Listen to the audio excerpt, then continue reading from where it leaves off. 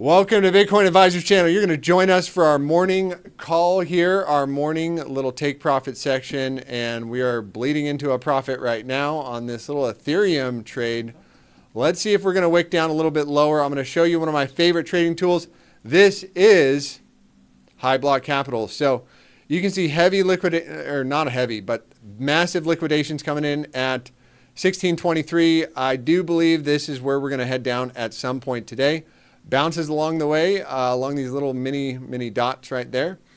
What else I wanted to point out here is giving us the bearish bias buster. Actually, I'm going to show you where I'm going to take my profits on this little trade really quick. Right there. And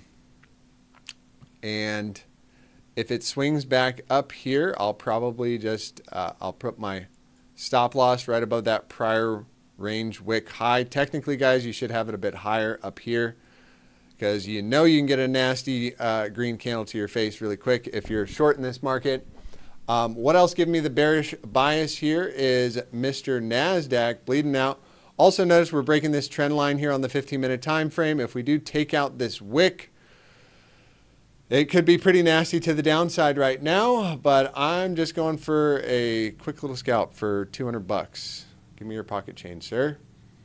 What else did I want to talk about? All right, so giving us the bearish bias I was talking about with the guys right now is not only is the dollar ripping to the upside, but NASDAQ on the hourly time frame is putting a very familiar signature in right here. This is it. This is a topping formation. You got volume and a green, that big red Darth Maul candle. They're gonna lightsaber you back to Princess Leia here soon. Bearish engulfing candles, so immediate continuation to the downside. Typically when you see something like that. Now the hour hasn't closed yet, and we could just tap this green 55 and rip back to the upside. If the day does close like that, that's going to be a bit of a gravestone, shooting star, reversal type candle. And I do suspect that the storms are brewing in the bond market. The storms are brewing in the oil market. The storms are brewing all over. And I was watching an interview, David Rosenberg this morning. They're all saying the recession is going to come. It's just a matter of when. It's not a matter of if. Let's just go down the stack here. Looking at S&P, same kind of formation. Dow Jones, everybody's getting rejected at the 618 right now. So we're not out of the woods on most of these. And with the dollar ripping to the upside, as we were speaking, come on. Can you give me a little profit here, sir? Can you come? Can you touch down? Anyways, liquidity is where all the buyers and sellers are. That's where the price is going to go. You've got a liquidation level at 1663 to the upside and 1623 to the downside. A break of that range is likely going to get you the next big move. You guys all came for here for Bitcoin. For Bitcoins. Okay. Interpreting the candles here. Massive range on the daily. What am I seeing here, guys? Just out of sight here, out of mind. This is the weekly trend line, the weekly pivot trend line. And it does look like it wants to grace its presence with a tap, a touch. And that would be perfectly okay, guys. I am still going to be macro bullish on Bitcoin as long as we are making higher lows and higher highs on the weekly time frame, specifically this pivot right here. You know, start to close back below there and violate this area. Well, that's not going to be good. But not all hope is lost. In fact, even if Bitcoin comes down to 20,000, 21,000, still think it's a major buying opportunity. Setting up for the Bitcoin halving cycle. This is typically what you do see going into the halving cycle. Prior to, this is 1 year prior to the halving, right? You get a bull rally, a party to the upside, and then a little bit of a correction. So this is a bit of a stutter step, similar to what we saw back here. I mean, call this a stutter step, right? We had a 100% rally and 100% drawdown. How big was that? That was 70% to the downside, so not bad. So taking a look at Bitcoin dominance as well, we want to keep an eye on that, trying to put in a higher low, getting defeated by the purple 200. As long as we're above that major node right back there, or that candle, or whatever you want to call it, the pink one. What is that pink one? Can you explain? So the pink one, you got the pinks and the blues, and those are where reversals tend to happen on the market. A pink or magenta, or whatever you want to call it, that is a red candle, a red reversal candle, right? So you can see, bam, reversal. Okay, bam, reversal. Bam, reversal.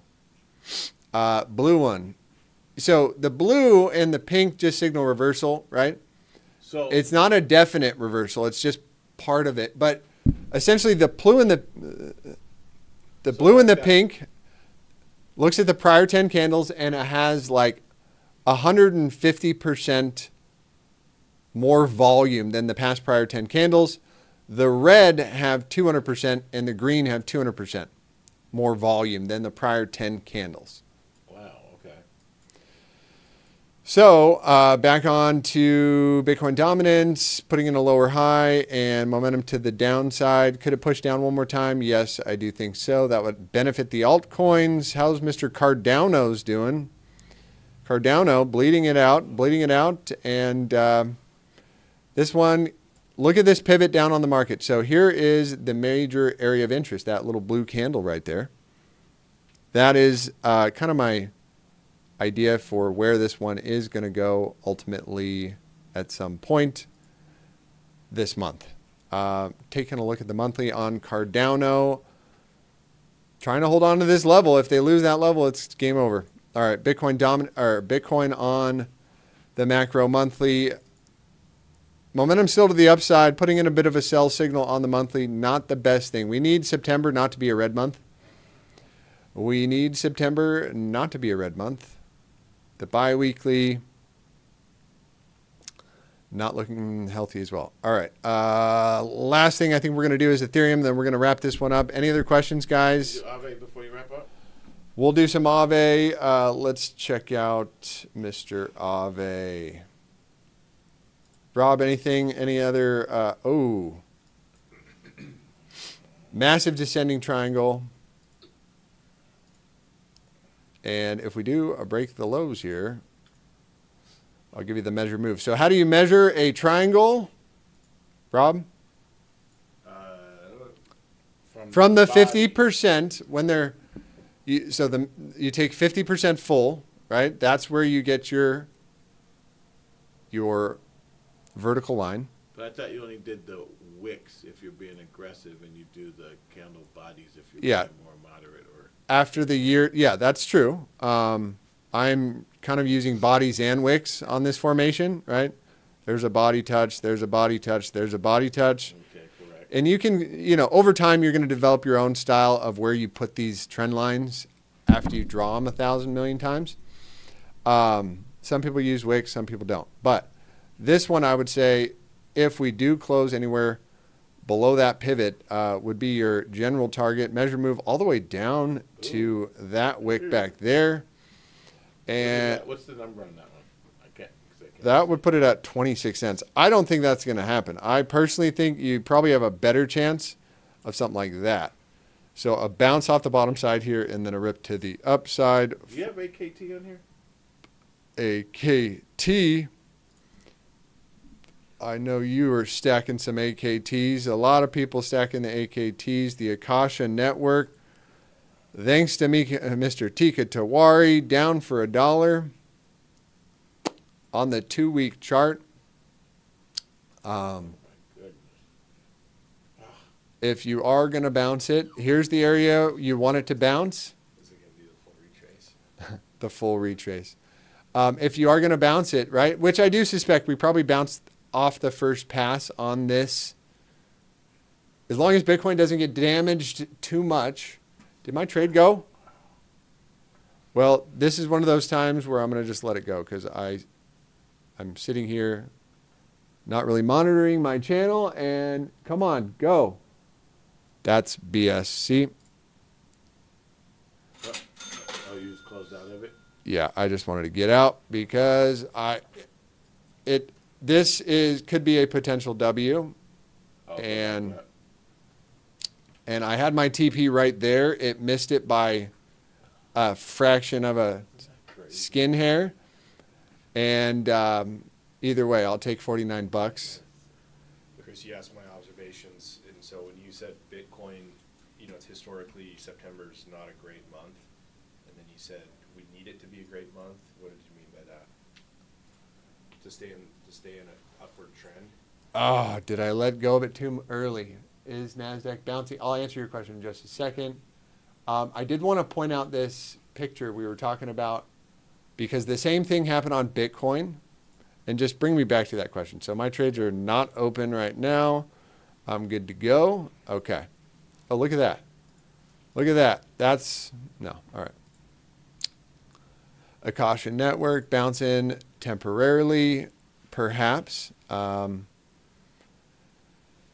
the monthly time frame, I said... Good old Tika.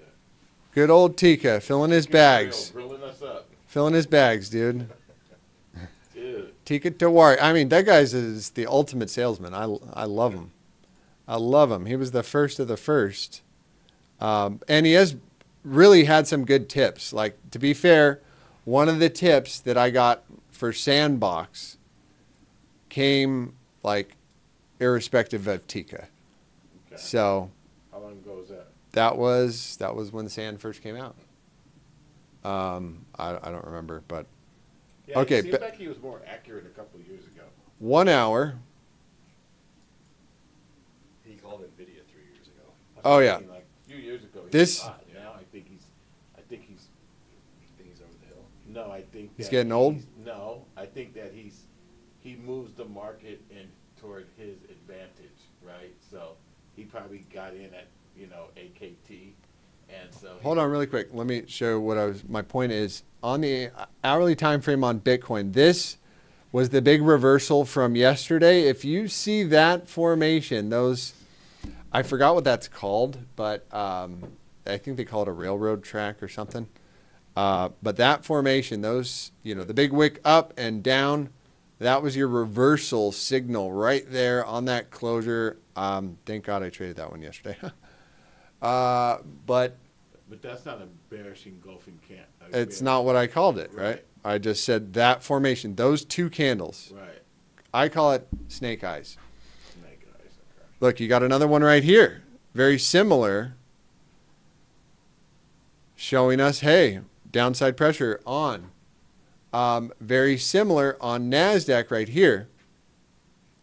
Very similar formation, not the same. Wow. Didn't fully bearish engulf, so... Right. Almost, as I said, though, like what could potentially happen? You get a little bounce up, and back. Yeah.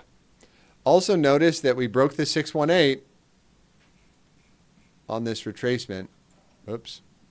From the ultimate high to the ultimate low, we are now closing dailies above the 618 and just tapping it for a little support. Wow. So overall, guys, today the economic data did come out bullish for the dollar. ISM manufacturing higher than 47.6, higher than expected. So economy, growing slightly there. Another big one, S&P global manufacturing, higher than expected. You had the unemployment rate, which went higher, point for for Jerome Powell. And then non-farm payrolls coming in higher than expected was bullish for the dollar and not a point for Powell. That was a point against Powell. And when I say point against Powell, what I'm talking about, Powell wants the economy to take a dump, unemployment to go higher, people stop spending money and make inflation go down. Even though the inflation numbers are coming out, we all know they're lying to us, right? We all know inflation is not really down, and the fact that they're coming out and saying inflation is down is total BS. We all know it, right? So the fact that they're lying about it is concerning. So if we get a surprise to the upside as my Ethereums are filling out to the downside. I shouldn't have let it go. Dude, Look at that. We ought to do a video on why that is. You know, the basket of goods and how they keep manipulating that. It's not the real inflation rate. Yeah, we will. But I think that's it for today, guys. We're going to be back on Monday for some more updates on Bitcoin and the price action. I hope you have a blessed and highly favored day. We will see you next week. Take care.